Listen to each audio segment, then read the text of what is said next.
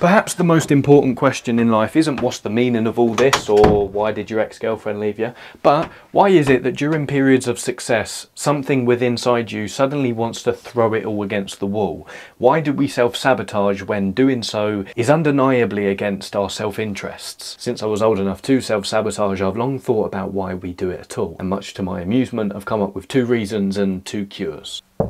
Hey, what? Why are you wearing a suit?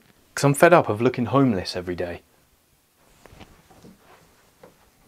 Reason number 1 is wanting to feel an emotional depth. We could argue a lot of life is mundane. True success is paved by doing simple acts repeatedly, and oftentimes people don't live up to the fantasies we've created about them in our heads. A lot of change requires simple, everyday actions, nothing fantastical, and success takes a long time to come to fruition. And all of this can leave you in a grey gloom of emotional shallowness. If hard work is what it takes to become successful, then maybe it's best to shun your emotions and just knuckle down and do the work, you reason. But after a while, your desire for emotional depth returns, especially even more so because it's been ignored. Suddenly you yearn to escape the seriousness of discipline, to dance through the woods naked, or go on a delightful date, or be in rapture over the beauty of life. Starting to sound like a poet. However, the way we go about satisfying our need for emotional depth isn't as simple as we think. What we usually do in order to achieve this escape is throw a spanner into the cog of our works so we can retreat into the feeling of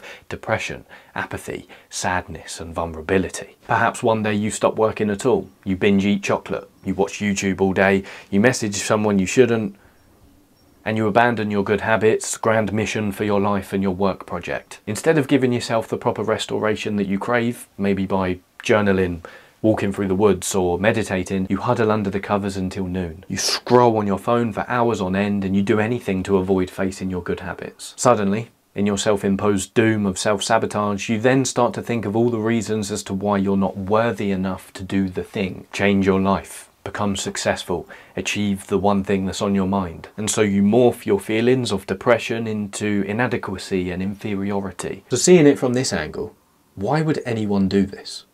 Why do we do this? We do this so when we bounce back by escaping the rut, the emotional high we feel is even greater due to the contrast in emotion between our defeated state and our success pursuing state. To elaborate, when you get your life back on track after self-sabotaging, it feels great. You're off to the races again because you got the emotional depth you were searching for. You feel exhilarated, enthusiastic, focused and energetic because a week prior you felt depressed, lethargic, demotivated and confused. Your self-sabotage is a ploy you play against yourself in order to get the rest and retreat you so desire, but in the most counterintuitive way you could possibly imagine. So, cure number 1 for self-sabotaging due to wanting to feel an emotional depth is feel an emotional depth throughout the day and rest before you're tired. So this is rather simple. Instead of forcing this emotional depth upon yourself through the lens of self-sabotage so you can swing on the pendulum from darkness one day to lightness the next week, negotiate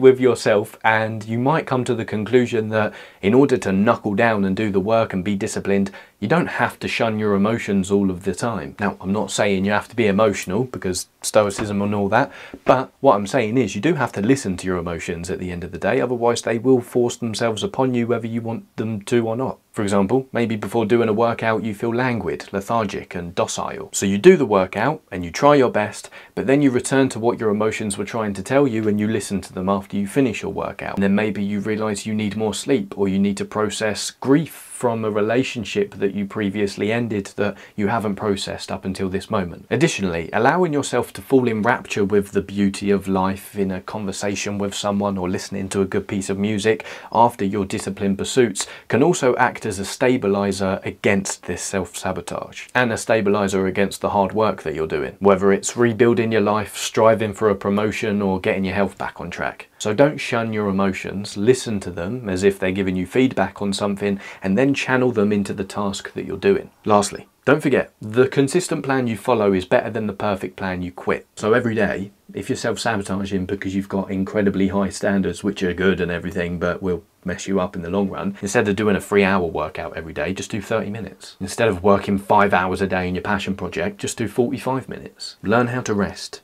before your self-sabotage teaches you how. Reason number 2 why we self-sabotage is mimetic distraction from others. The word mimesis means to recreate through imitation, and it's a brilliant descriptor of the world we live in. When we're on the internet, scrolling, or when we're having a conversation with people in our lives, we're met with the shattering conclusion that we are incredibly susceptible to what other people want. Because we are social animals, humans can't help but be influenced by the desires of others, even at the expense of our own desires, which we've spent a long time uncovering. Perhaps after scrolling on social media, you then want to become a travel vlogger, or you want to become a high-flying sales broker, or the next fitness influencer. But not because you've come to the conclusion that you want to do these things through your own introspection and self-reflection, but because you've basically seen other people more famous than you do these things, so you want to copy them. So the sequence plays out. Quit what you're doing, switch boats, and do exactly what this person is doing. After all, it seems so easy by what they're showing. But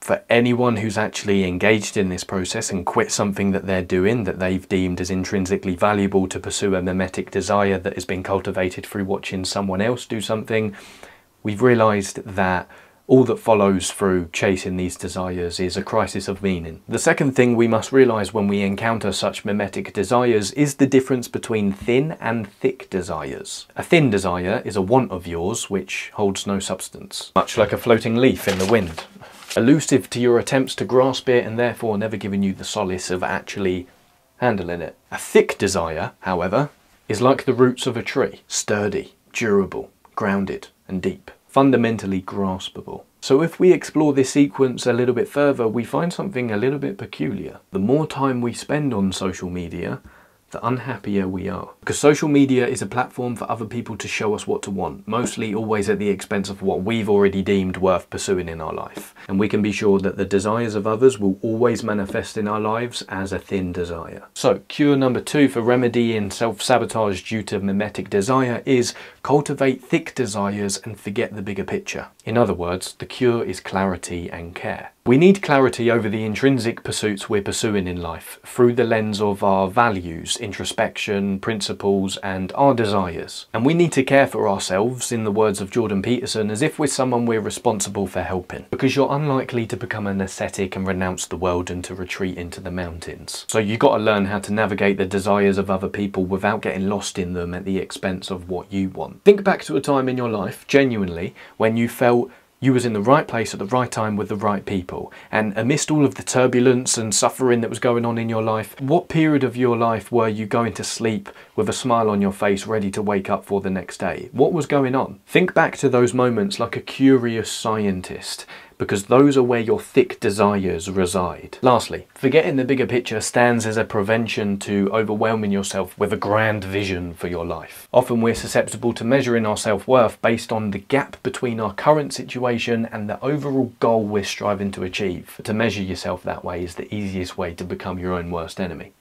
Can make you very successful, but at the cost of your mental health. So to forget the bigger picture, look at everything close up. Perhaps instead of focusing on a 1-year goal, you set weekly goals. Then, when your motivation inevitably wanes in the middle of the goal pursuit, during the week, which is Wednesday or Thursday, always is for me, as we pursue our goal closure, you only have to deal with a few days of demotivation and being in a rut, rather than months. And overall, we would do well to love ourselves as if our lives depended on it.